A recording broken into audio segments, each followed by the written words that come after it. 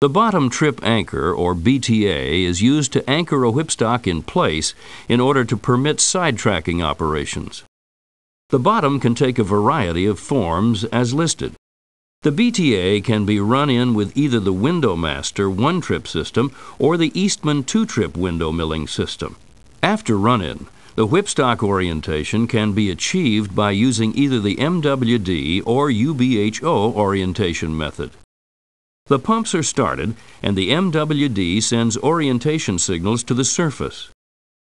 With the whipstock oriented to the new hole direction, the set-down weight activates the anchor. Window milling can now begin. The system can then be retrieved at a later date if required. The solid lug tool is run in the hole down to the whipstock slot depth. It is the simplest retrieval tool, is easily releasable, and allows for slack-off to recock jars. The lug can be directly aligned with the whipstock using either the MWD or UBHO method. The jets built into the solid lug tool clean out the debris in the whipstock slot. The tool is then latched into the retrieval slot. The whipstock is then pulled from the wellbore.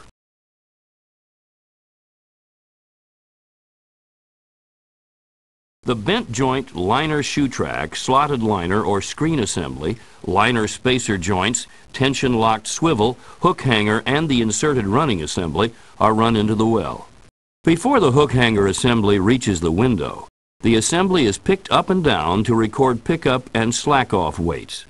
Next, using either an MWD or surface readout gyro, orientation signals are sent to the surface in order to properly align the hook hanger assembly with the casing exit window. The assembly is then lowered until the rail system and hook contact the window profile. Upon landing, the pre-milled window in the hook hanger assembly is automatically oriented to the main bore. The next step is to anchor the hook hanger and liner assembly to the main bore. A ball is dropped from the surface through the drill string and seats in the pump-out ball seat sub located just below the HR setting tool. Applied pressure releases the collet on the HR setting tool, which allows upward movement of the entire running assembly.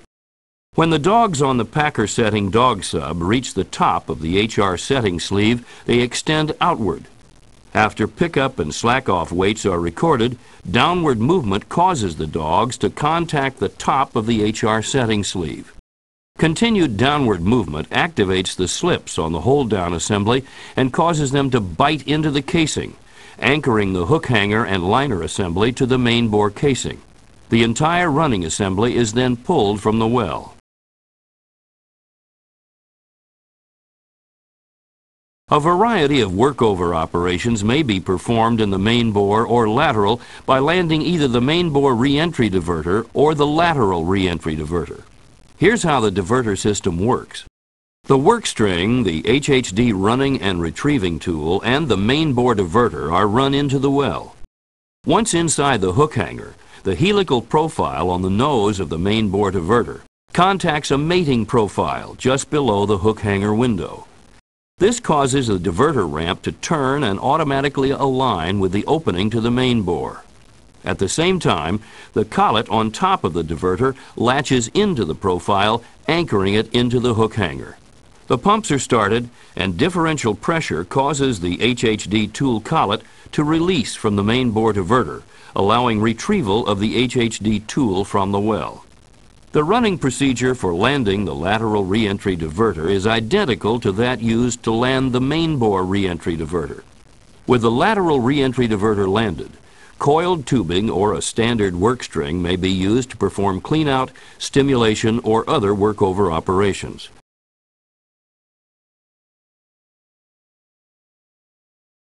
Once the workover operations are complete, the work string and tools are pulled from the well.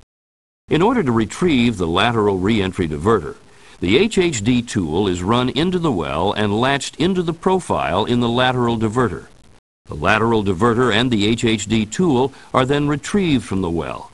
This same procedure may be used to retrieve the main bore reentry diverter. For more information on the hook hanger system or other multilateral systems, contact your local Baker Oil Tools representative or email us at multilaterals@bakeroiltools.com.